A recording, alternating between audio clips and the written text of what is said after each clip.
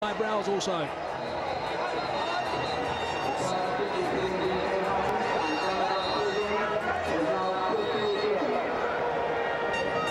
He's impressed everyone.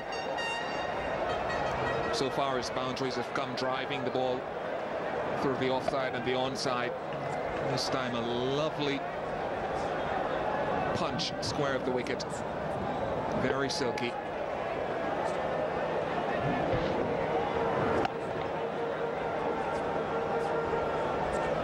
On the back foot at the moment, South Africa. Andrew Hall going for 5 in his first over. Callis now going for 9 in his first with 1 ball remaining. And that's where it will stay, but again, lots of time. 82 for 2.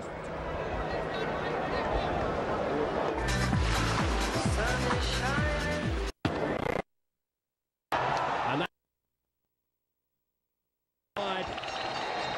in the last hour has been far too many deliveries from the South Africans. It has been over-pitched. And in these sort of conditions, any batsman of any class, which these two men have got, are going to pounce on it and smack it through the offside for 4. Very strong in that region. Just in front of square.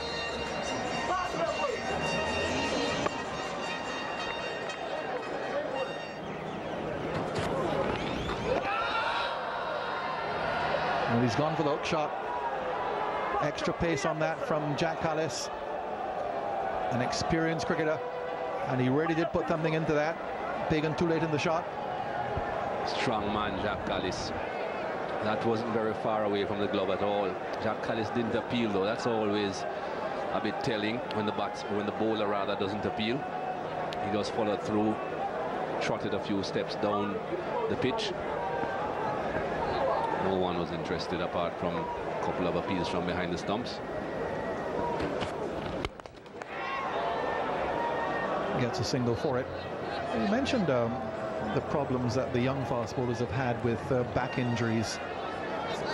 Tino Best has just come back into the Caribbean series. It's drive by Pagon, and in the second match Tino Best broke down again, out for a couple of weeks now. Phil Edwards has come back. He's maintained his fitness since then, but he's one of the ineligible players at the moment. Nicely played, and fine leg is so fine down there that it will go for 4. That's his 50. Well played, Wavell Hinds. Well played.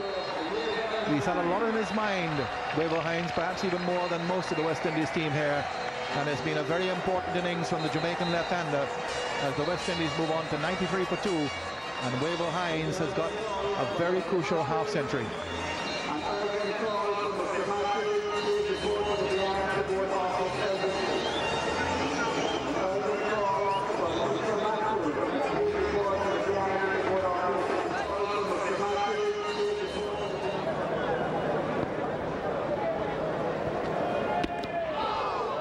Very nearly going back onto the stumps, inside edge into the pad.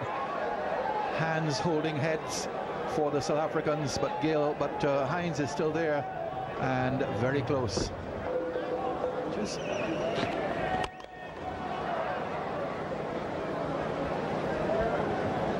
when you look down the list, Wavell Hinds would have also played West Indies under 19.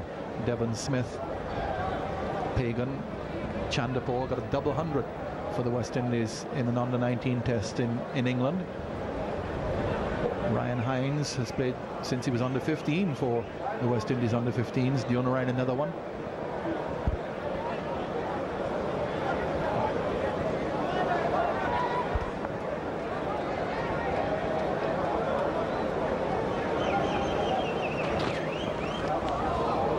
Slow ball. Just had him playing a little bit too early. Foxed him with a slow one. Good bowling, good thinking by Andrew Hall. Not too sure about the line though. I would have thought with the two fielders there at mid-wicket, that slow ball would have been a lot closer to the legs to try and get him to drive it. And of course, a slow delivery, it would have meant it would have been lofted if he didn't time it properly.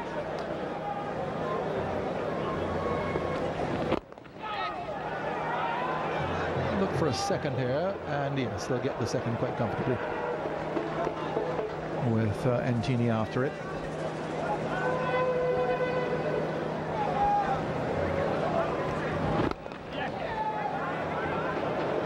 saw a change in the field after that previous delivery.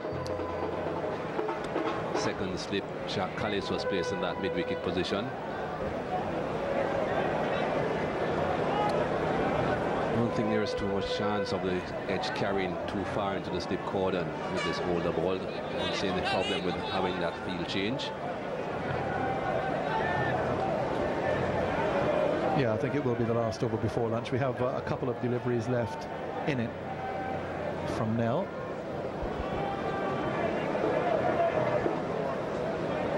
Andre Nell asking for another field exchange. I think for Pagon this is a better field if you're looking to get him out. Have that man catching on the offside, not on the onside.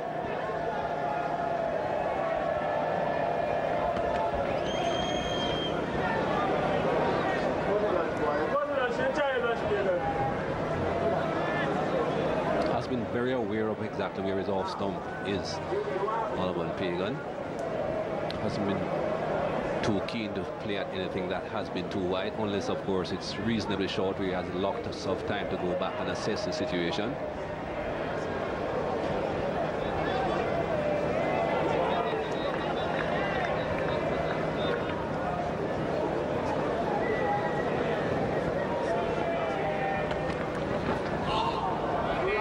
He certainly does know where his off stump is, and he knows that he's had a good session on debut. Donavon Pagon coming in a difficult situation, and with his fellow Jamaican Wavell Hinds carrying the West Indies from the insecurity of 24 for 2 after 6 overs to 96 for 2 at the first interval on the opening day of the first test. 54 to Hinds, 29 to Pagon.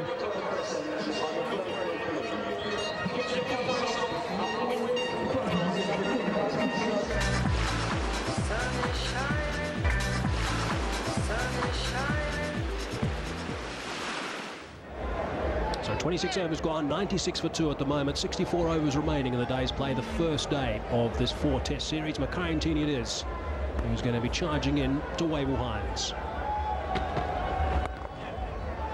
Looking for a quick single straight away. There's been some good understanding between the wickets with these two batsmen at the moment, and this partnership has been a very impressive one. Got the West Indies right back in this game.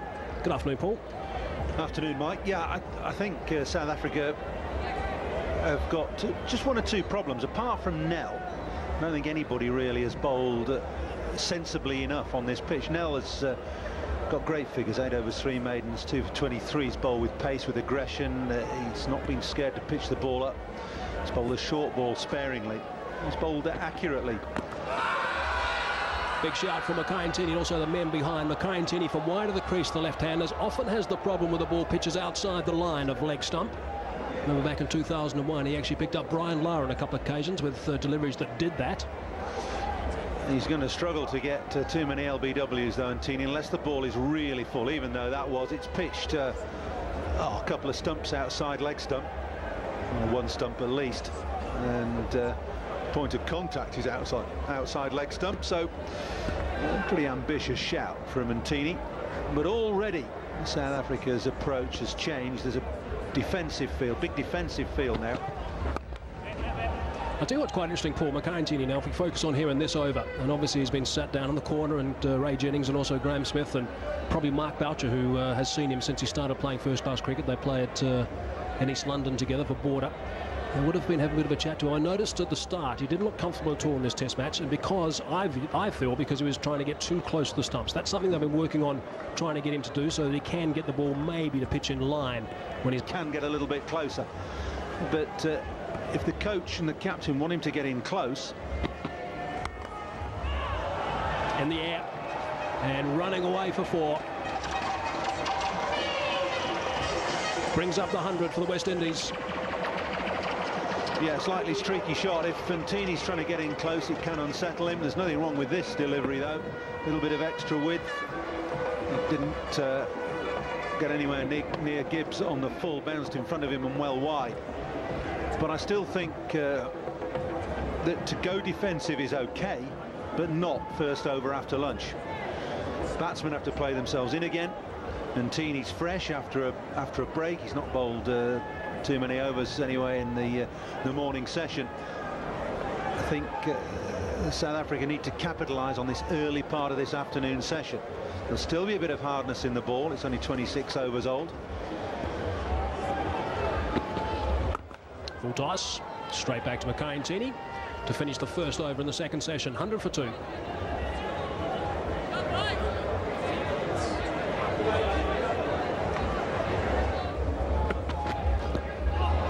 That hasn't bounced. Nasty wrap on the shoulders for the youngster, and the big follow through again from Andre Nel. These fast bowlers, they love causing the odd medal, the odd little bruise. Yes, he's got a great follow through at the best of times, but when he inflicts a bit of pain or beats the bat,